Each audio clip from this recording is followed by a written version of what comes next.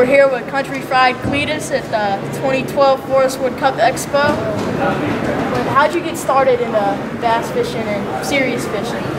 Well, like most people, I kind of grew up. I grew up on a farm and grew up bass fishing. My dad showed me how to fish, and every day I get home from school, the first thing I do after I did my homework, do your homework, kids.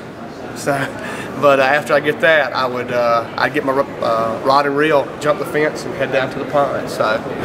But fishing's always been a big part of my life, and it's just it always is going to be, because your body's going to break down.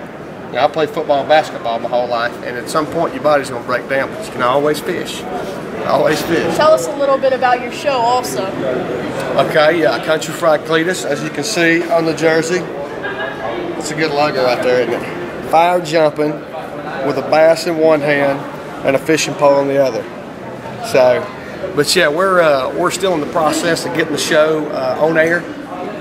We're supposed to have 13 episodes for a full season. We got 8 of them done, so we got to finish that out. But we got a lot of interest from sponsors, and it shouldn't be too much longer before Country Fried Cletus is on the airwaves. So be looking for it. I'll look for it. Thank you very much.